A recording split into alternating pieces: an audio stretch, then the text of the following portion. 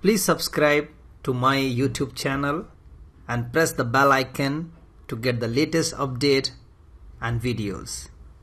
In this lecture, we are going to understand how to increase swap in Linux. We all know that swap is one type of file system which is basically used as a virtual RAM for the system. It provides the extra memory resources to the system when it is required, and also this file system will be created manually or automatically during the installation of operating system. Once swap file system is created, you may want to increase the swap size. So there are two methods we can increase the swap size. The first method is using the swap partition, or also using the second one is using swap file. So in this lecture, we are going to understand how we can create the swap space using swap partition. So let me log in to one of my Linux box and will show you how we can create another swap partition. There are many scenarios in which our Linux box is running out of the swap space. So in that case, we can either extend the swap space or we can create another swap partition. So let's understand this. I'm going to log in to one of my RHL box. So this is my RHL box. So very first command which can be used to check the available swap space, that is swap on -s. Here you can see that I have one swap partition which is already existing on the system and it is of almost 2 GB. And also we have the command that is free -m. This command also we can use to check out what all the space you have on the swap. Suppose my physical memory is almost 8 GB and I want to increase my swap space.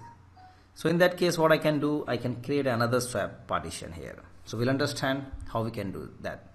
So first of all, I need to have a partition, and that partition I can use as a swap.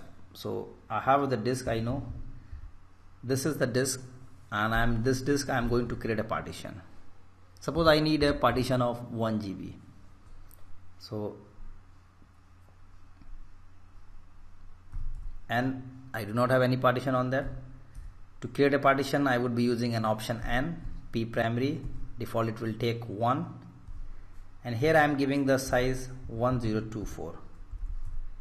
It is out of range, so simply I am giving 1000 M. Now my partition has been created now. If you want to see, you can see that.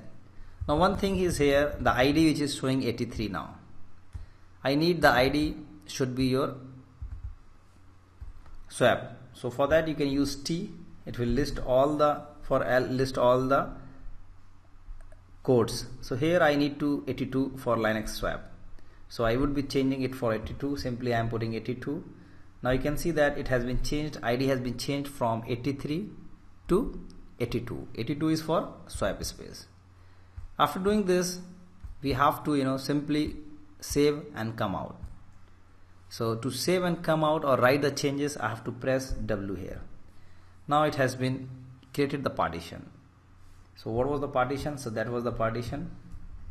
I have used simple this. So this partition I have created, and I'm going to use this partition as my swap.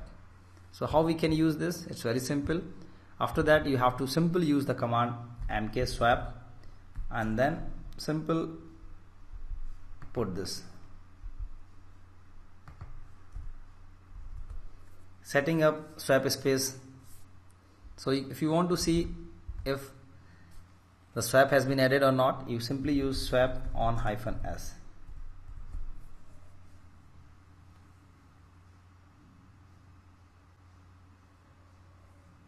It is not added yet. For that, I have to use one more command, that is swap on, and then I have to use this command. So the first command which I need to use, that is mkswap, which will setting the swap space version, and then I have to enable it. For enable it, I have to use swap on. Again I would be using the same command. Now you can see that the partition of 1 GB of swap has been added now. So that has been activated as well, and it will serve as the swap resource to the machine as well. Now if I am going to fire the command, this free-m, you can see that swap space has been increased from 2 GB to 3 GB.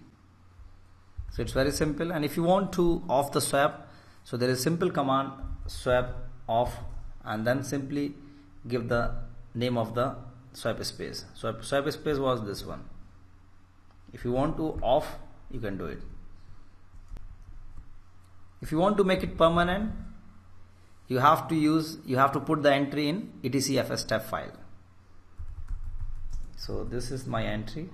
I would be simply vi etcfstab, and in that file I would be adding a line, very simple line I would be using at the last.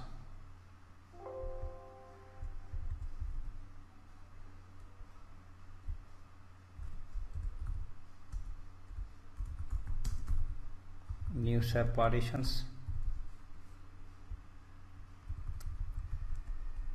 and it would be something like that. The name of my partition is this one, and then the swap default 0 and 0. So this is what you have to use it. Come out.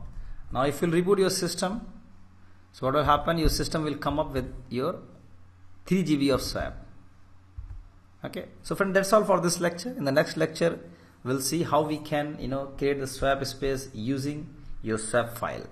So thanks for watching, and if you have time, please join with me in the next lecture.